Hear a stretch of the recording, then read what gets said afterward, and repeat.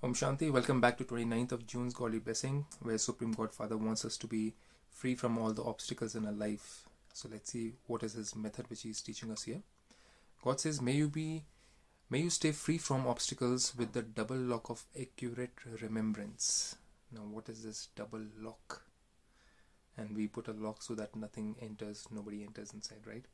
And service and become feeling proof. So the double lock is of remembrance and of service, both the things. And become feeling proof. Whatever doors there are for Maya to enter, put a double lock of remembrance and service on them. That means godly remembrance, meditation or Raj Yoga, and be busy in service. If Maya comes even when you do stay in remembrance and do service, there is then definitely something missing in your remembrance and service. Real service is that in which there is no selfishness. Nothing we are doing for proving something about ourselves, or for getting something or gaining something for ourselves. Even a subtle selfishness like showing others that, see, I'm doing so much of service, people are coming to me and not to you, is also selfishness. If there isn't altruistic service, then the lock must be loose. That means some impure method or impure thinking has entered the mind. And remembrance also has to be powerful.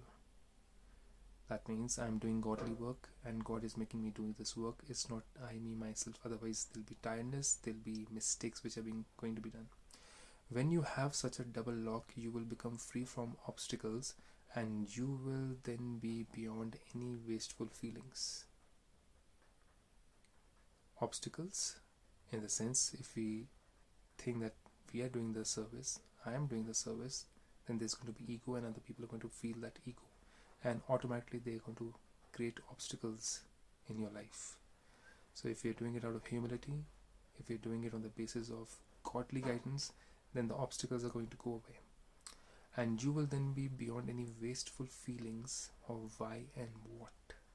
Why did this happen? Why did that soul do something like this? Why am I not allowed to do service? Why am I being stopped? Why are there so many obstacles in doing service? And what happened? What did I do wrong? All these wasteful feelings and thoughts are not going to be there. And then God says, and become a feeling proof soul. So when you have a double lock of remembering God and at the same time serving other souls with a clean and clear heart, complete cleanliness, no selfishness, you will become free from obstacles. Generally the obstacles come in the way of confusion in the mind. Obstacles come in the way of understanding that somebody is trying to stop me from moving ahead. Obstacles come in the form of my own weaknesses, sometimes feeling like I don't deserve it, I'm not good enough for it, and these becomes obstacles because we are doing it out of selfishness, which doesn't give us the power to move ahead in life. So the God says, and you will then be beyond any wasteful feelings of why and what. You'll still go ahead, keep on moving ahead, because you know that you're doing it with a true pure heart, and nothing will stop you. Nobody's taunts, nobody's comments will stop you. And if they are stopping you, that means we are not on the right path. That means our feelings are not yet clean and clear. So then God says, and become a feeling proof soul. It doesn't come with arrogance. It doesn't come with saying that I don't care what others think about me, I'm just going to go ahead. No. We have to take everybody ahead together. We have to bring everybody ahead together and make sure that everybody moves ahead along with us. It's not going to be I, me, myself.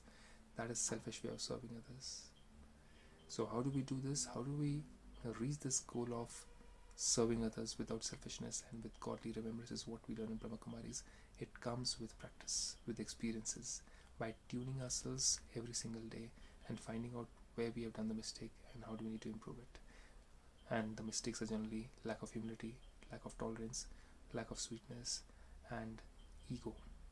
So more about it when you do the 7-day course. With this, Om Shanti.